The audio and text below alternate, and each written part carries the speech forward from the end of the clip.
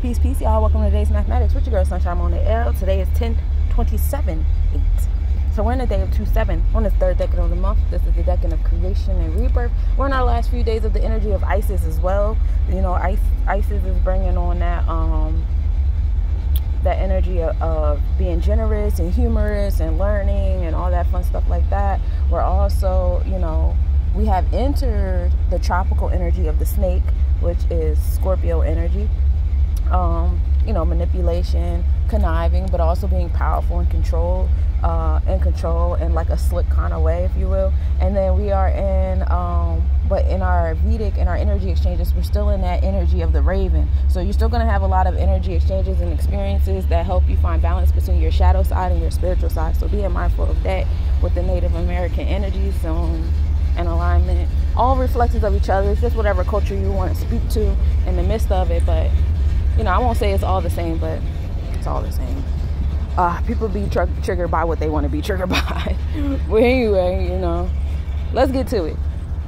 So on the day of 2/7, we're finding balance and wisdom, peace, harmony, justice, and truth with our 7. So it's a heavy Libra day. Just finding like a lot of balance here in your interpersonal relationships, your bonds, and your contracts. Y'all did so well during this decade. It's only righteous that y'all get like a nice little refresher, especially as we're in this quarter and we're coming into, our crescent phase instead of the gibbous. We're coming into the space where it's like, how well have I been balancing my scales? How well have I been doing the interpersonal things? How well have I been in alignment with my eye, the internal God and all that fun stuff? Ooh, they got an outdoor kitchen. That's fun. Ooh. Yeah, like how well have you been doing it? Have you been enjoying yourself? Today can be a very isolating day for my 7s, but y'all need to learn how to find balance. So somebody's going to try to pull y'all out of y'all shell about some things, and you just learn how to just breathe through it and be cool with it, because it's part of the game. You can't be alone all the time. You got all this intellect. You got to have it for something. You know what I'm saying? You just got to just be sitting around in it. Hashay? Okay. So you're going to find balance in them 7s. You're going to find balance with that intellect and that energy with God and law, justice, and truth. And it's beautiful that it's happened on this beautiful raw day. You know what I'm saying? So as you find all of that, it's going to bring you to what you're going to give birth to once you come into this space of balance. What are you giving life to? What's being born from out of your space?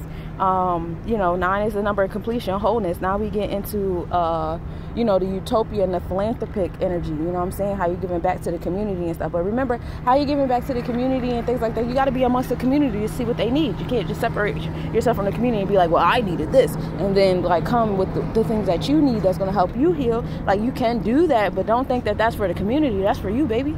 So if you don't get received the way you want to, let's be realistic about why you didn't get received. You know what I'm saying? So, keeping that in mind. So we come into this 9, the wholeness, giving birth and stuff like that, philanthropy and optimism and generosity, and we're just in our joy and we're in our sacral chakra and we love it here. And so, ooh, butterfly. And so once we do that, we're going to put it, what is that?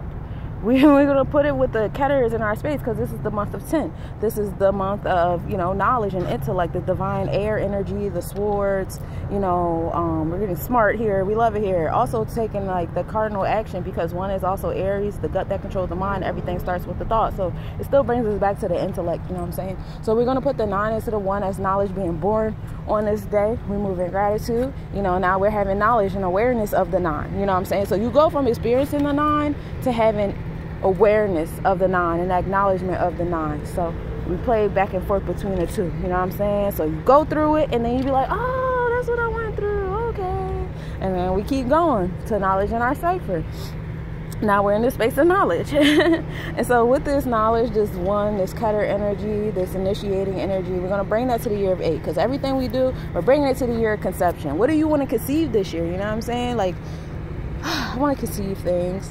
But make sure that you're putting your energy towards the things that you want to conceive, because it matters. If you got your energy all over the place and it's not focused, when we enter the year 9, what you receive is going to be all over the place, not focused. And you're going to realize firsthand, you can't be everywhere at one place. You can only be at one place because you're in the physical body, I mean, we have certain apparatuses that help us do certain things, but you can still only be in one place.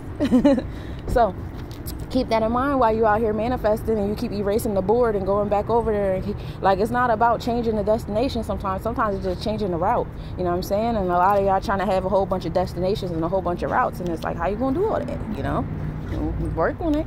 So yeah, be mindful what you're conceiving this year. High highs make low lows. The goal is to be the homeostasis in the middle. You know what I'm saying? That's the safest bet. You know, the remedy to all of that. It also deals with Sebek energy. This is the celestial labelers, technicians. You know, this energy has been brought to us by Mayat, being the wisdom in our cipher and the wisdom in our foundation. 2024, 2s and 4s deal with Mayat energy, whether it's the 2 or the scales, the numerology, or it's the 4 and the sephiros with Chesed. All is dealings in Mayat, Ashe. So, now we, you know, the celestial technicians is labeling and separating and realigning and tribing and, you know, transformation and building and destroying everything based upon Maya. And we're going to take our knowledge and put it there, and it's going to be a day of 9. Today's the day of being born. You know what I'm saying? What are you giving birth to today? What are you giving life to today? And how balanced is it in your 7s? How much wisdom do you have in your 7s of it? You know what I'm saying? So let's talk about what's astronomically happening. So we start the day off with a 24% Wanding Crescent Moon. Moon rising at 2:33 a.m. and setting at 4:02 p.m. We're in the 12th house with it today, y'all. So we're in that house of, you know, uncovering secrets and tapping into our Akashic records and hidden agendas and hidden dreams and secrets and the subconscious and the delusions that can be made and the manipulating energy. We also come into this space of isolation and solitude in alignment with the 7s, all that fun stuff. Tropically speaking, in our thought process, we're in Virgo. So it's time to organize that stuff.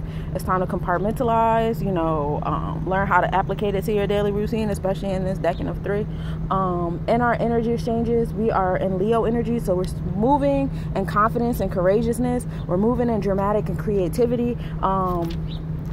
Because sidereal and constellation wise, we're in Leo. Our soul is also in Leo too, so that now we have our energy exchanges being in alignment with our spiritual self, while our mind is organizing it all right. Sunrise at 7:23 a.m. and setting at 6:02 p.m. The Epsilon Geminids and Leo minores reached the end of their activity. The asteroid Ganymede at 10:36 a.m. is at opposition of the Pegasus constellation. And today our fortune is in Sagittarius in the 2nd house. So by being optimistic and having joy and all that fun stuff and your